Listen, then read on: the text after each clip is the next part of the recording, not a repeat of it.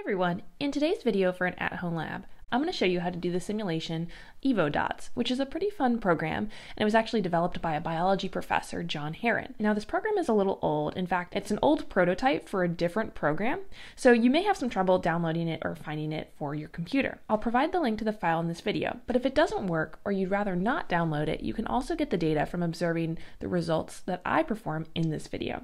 So stay tuned for our EvoDots simulation. Alright, so in EvoDots, what we're going to be doing is playing this game and collecting data to see if it simulates any sort of natural selection in a particular population.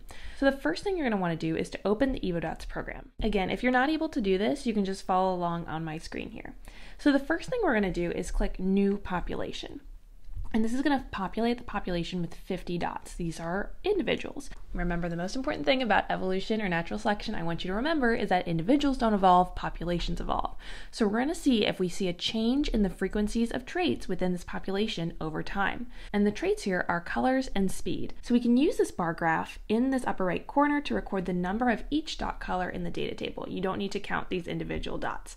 And we can label that in our own data table, which could look something like this. You can also click this arrow here, and this will provide us with our starting numbers. For our generation 0, or our starting generation, we have 3 of the first category individuals, which is black, 7 of the second category, which is purple, 9 blue, 9 green, 9 yellow, 10 orange, and 3 red. Once we've filled out these numbers on our data table, we're going to run a 20-second timer. This will be one particular generation. We're the predator here, and we're going to try to eat or click on as many dots as we can in 20 seconds. Don't try to select for your favorite color, just try to eat as many dots as you can. Remember, you're a hungry predator. It may be easier to do this with a partner, so if you feel like partnering up, you can also do this. Or you can just watch me be the predator on my screen. All right, 20 seconds, starting now. Oh, I'm so bad at this. Should probably be doing this with a mouse and not my trackpad.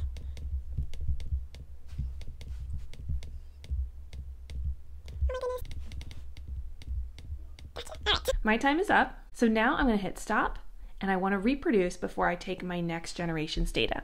So now I see generation 1, after my surviving dots have reproduced, I want to take these numbers here and put them into my data table. So I'll enter this data for generation 1. Now I'm going to run again. We want to keep doing the simulation until we've run through at least 5 generations. So here we go, running the simulation for 20 seconds.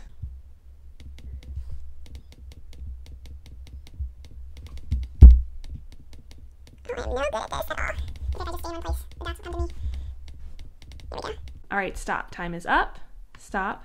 And now I want to reproduce before I record. Okay, my next generation, I would enter my data here.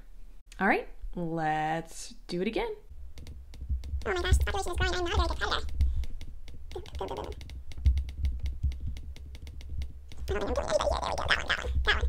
Boom, boom, boom. I'm gonna go pretty slow, guys, over here. Okay. Stop. All right, now I'm going to reproduce and get my data again. All right, let's run it another time. You can also notice the total population counts are going down in the corner here as I'm clicking on some, and now there's so many here. I started out with 50, I'm not a very good predator, so this population is growing and growing and growing. Now I'm just staying in one spot so they can come to me. All right. Stop. All right, and I'm going to reproduce my 4th generation. Oh, it looks like I've eliminated certain individuals that were slower. So there is some change in frequencies in the traits in my population here. But we're going to run it one more time. And go. Oh my gosh, there's so many here. I'm not moving. I'm just clicking really fast. I'm sure some of you would be much better at this than I am, so feel free to play on your own. How many you can get. And my time is up. Phew. All right, reproduce one more time, and this is my final number, so make sure to include this in your data table and see what you can get. If you can't see all of the numbers available to you, obviously I got over 100 and over 200 in some of these. What we'll have to just do is you can also just estimate on the graph here, or you can right-click, Control-C and Control-V onto your data table, and all of the numbers should show up appropriately. All right, now that we've run the simulation once with all of our data, you could run it again with a partner if you would like, just to get some more information. And then you want to go through and think about some of these questions. Does our population of dots evolve? Do we see a change from the starting population, which is here, to the current population in the frequency of traits? Think about too how these individuals were born with the traits, because after they were born or after we saw reproduction, the dots themselves never changed their size or their color. So that shows that these traits are something that they are born with, and individuals aren't changing or evolving. The population themselves, the frequency of these colors and these speeds in the populations are changing. Think about what role me, the predator, was playing in this particular simulation and what competitive advantage certain individuals had over others. Now, if you have extra time or you want to try some fun things, you can change up some of the settings in this game by changing some of these settings, or you can select options and have the dots maybe vary invisibility this time instead of speed. So we'll create a new population and run.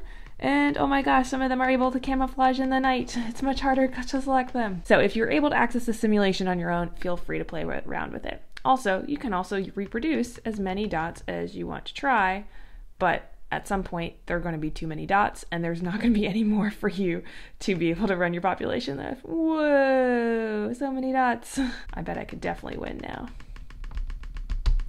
If you need to go back and look at some of this video again to collect your data, feel free to do so. Thanks so much for watching, and I'll see you later.